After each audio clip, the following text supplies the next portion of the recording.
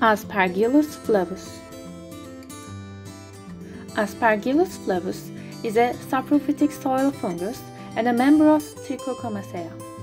Colonies are commonly powdery masses of yellowish-green spores on the upper surface and reddish-gold on the lower surface.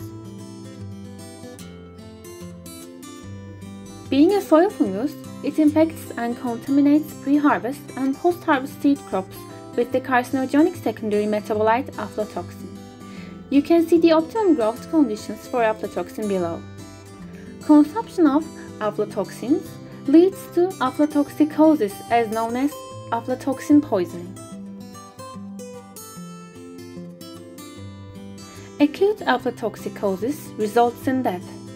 Chronic aflatoxicosis results in cancer, immune suppression, and slow pathological conditions. The effects are related with age, sex, weight, diet, exposure to infectious agents, and the presence of other mycotoxins and pharmacologically active substances. Aflatoxins from Aspergillus flavus that are widely found in food products such as cereals, oilseeds, spices, meat, animal feeds, milk of animals fed with contaminated feed, and in foods produced from these milks.